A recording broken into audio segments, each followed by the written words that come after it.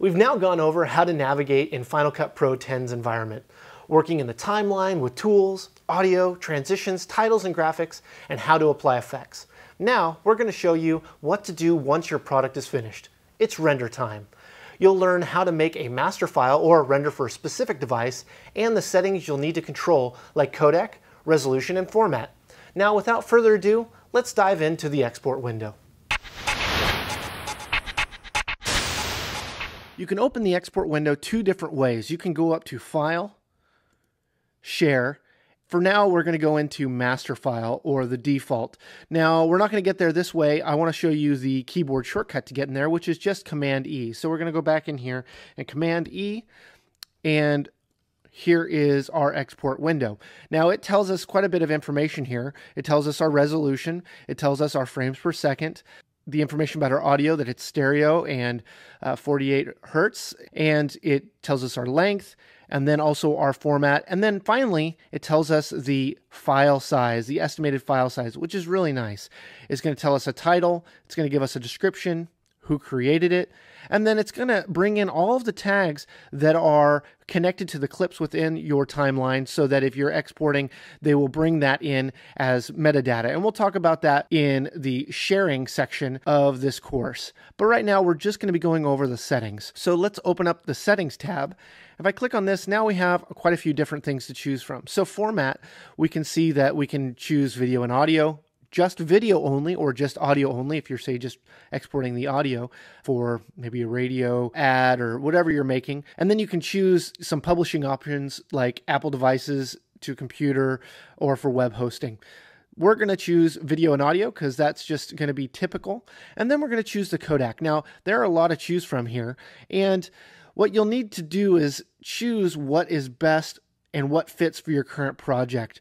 So if you want a really large file, an Apple ProRes 4444XQ is surely going to be a really high quality file, and so is an uncompressed file. When you're choosing which codec you want to make sure to choose what fits best for what your final destination is. Now, if you're saving a master file and you've been working with RAW all along and you're just trying to get a really nice master file to save for archiving, for any other purpose in the future, you can choose a really high quality codec. Or if you need something small like to share on the web, you might choose something like H.264. Now let's take a look here. So you have lots of different ProRes options because, well, ProRes is Apple, right? Apple creates these. So these codecs are going to be, not only are they the optimized codecs that Final Cut likes and wants to work with, but it gives you lots of options from a really large color space of Apple ProRes 4444 all the way down to a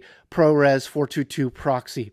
And they are from quality there from top to bottom as far as the ProRes go in that order. So the lower down that list, the smaller the file, until you get to uncompressed 8-bit and 10-bit. And those are also going to be high quality files, and it really depends on what you're trying to do. So H.264 is going to be a very, very efficient codec, and it's going to make probably the smallest file out of all of these choices. But it's not a poor quality codec. So most definitely choose based on what your final output need is. Now there's a couple other options here. So there's DVC Pro HD, which is JVC's codec. You have HDV, which is kind of the standard, and then XDCam EX, HD, HD 422, which are Sony codecs. If you need more codec options, like none of these are actually going to fit your needs, you can actually export using Compressor, which is another product by Apple, and it'll give you more options, as well as make it so you can render multiple versions of the same file. Now we're going to cover that in another segment, so I'm not going to dive into that at all. For now, let's choose Apple ProRes 422 because it is the optimized file format for Final Cut. And if you had transcoded just for optimization of the footage, this is probably going to be something that's not going to have a whole lot more compression than it already is. So next we want to look at the resolution. Now, if you had shot this in UHD or Cinematic 4K, you would hope the resolution would be matching that. And those are default based on your event settings. So you would have set those a while ago. You aren't able to change them, as well as your audio format. And then you get to choose what you want it to open open with. So if I choose this, you can see that when the render is done, what do you want it to do? Do you want it to do nothing? Do you want it to open up with QuickTime Player? Do you want to open up with compressor or some other choice, like maybe VLC or whatever else other purpose you might have? Maybe you're having it open up into another program. There are just too many things to list here.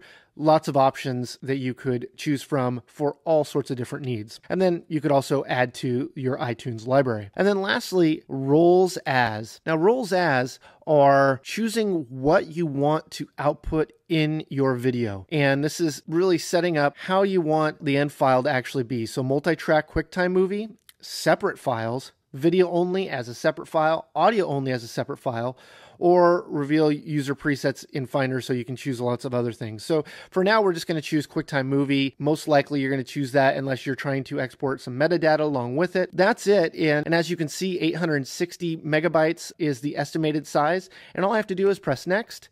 It asks me where I want to save the file. So right now I'm just going to choose desktop, and this is going to be version 2 for me.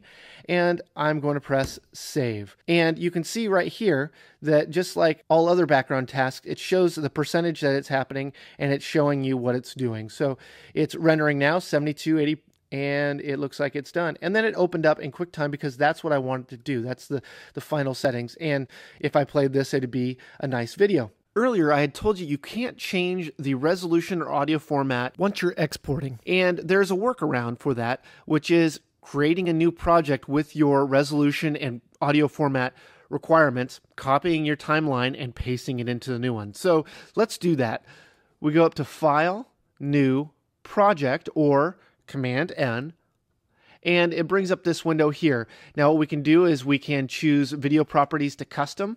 I can change this to any resolution we require, but I'm going to choose 4K here. It's on UHD, and we like that frame rate. Now down here with the audio and render properties, I can go custom, and I can change those as well to whatever I want. So I'm just going to leave those there because those are what I want, but I want a higher resolution.